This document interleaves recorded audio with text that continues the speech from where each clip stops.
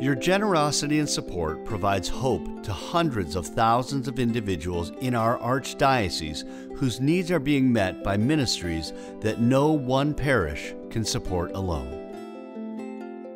In 2018, the Catholic Services Appeal Foundation plans to distribute $8,800,000 to the 18 collective ministries in our archdiocese.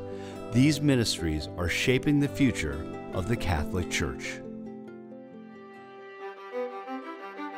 St. John Vianney College Seminary. The process of forming future priests is one of the most essential ministries we have. They are our leaders by their witness of prayer, by the way that they love, and their generosity of service. I want many of them to be saints. That's my greatest hunger for them, is that they would be saints. Campus Ministry Newman Center. There are an estimated 15,000 Catholics attending the University of Minnesota Twin Cities. The St. Lawrence Newman Center provides a welcoming Catholic community that encourages students to both encounter and share the abundant love of Christ. Archdiocesan Council of Catholic Women. The love, concern, and conviction these women have to aid the poor, the marginalized, and the voiceless in our society is both inspiring and life-giving. Debbie, ACCW President. Marriage, family, and life. The family lives in a complex reality in our world today. And so we need to be there to help support them and to strengthen them and to have someone that they can lean into when they need help most. Our future hinges on the health and the vitality of the family. Parishes. The CSAF distributes all of the funds it receives to the collective ministries and to pay its expenses. The parishes are recipients and receive 25% of the amount collected if they meet their goal. Venezuelan Mission. In these difficult times in Venezuela, funds from the Catholic Services Appeal are making a difference. Father Greg, pastor of Jesucristo Resucitado. The St. Paul Seminary. The St. Paul Seminary has given me so much.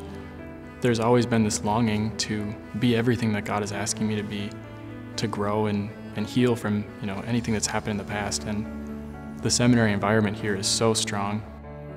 This is a thriving community of good men trying to serve God together. American Indian Ministry. I find the faith and mutual support of the people in the Gichitwa-Kateri community absolutely necessary for my own faith. Lawrence, parishioner at Gichitwa-Kateri. Elementary school subsidies and scholarships.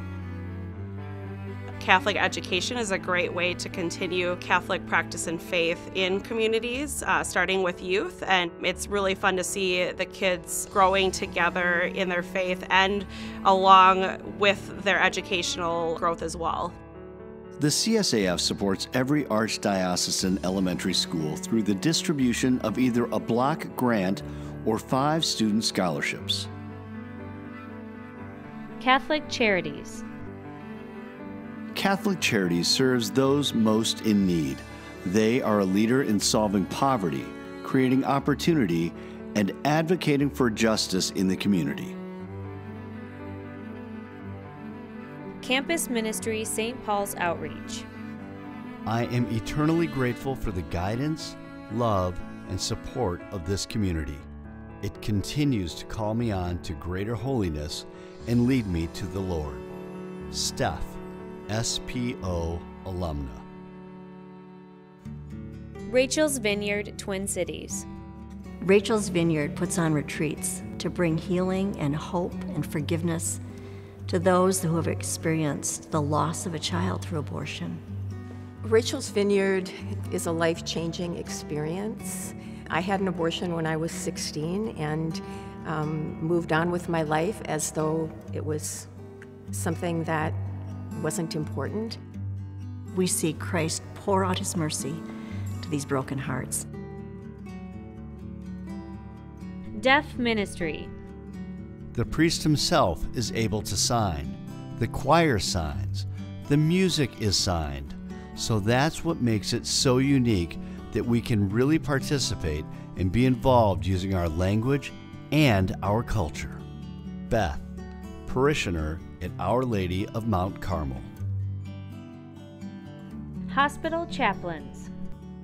Religious and sacramental care for Catholic patients, providing resources on ethical issues, crisis support, and bereavement care are just part of the role of a hospital chaplain, addressing the spiritual and emotional needs of patients and families. Latino ministry. The Archdiocesan Office of Latino Ministry supports programs for Latino Catholics in 23 parishes of the Archdiocese who have an active Latino ministry.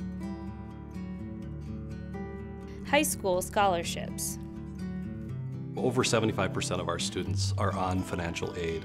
And I find that the kids who receive scholarships and aren't capable of affording it tend to be the most grateful for this education and for Catholic education in general. They're grateful to be able to go to Mass. They're grateful to learn about the sacraments. These are all things that help in a world that doesn't value the spiritual life like it should.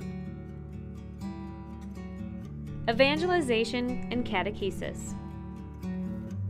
I am grateful for the Office of Evangelization for providing opportunities for me to grow in faith and to encourage and equip me to fulfill my call to participate in the new evangelization. Cheryl, parishioner at Our Lady of Grace.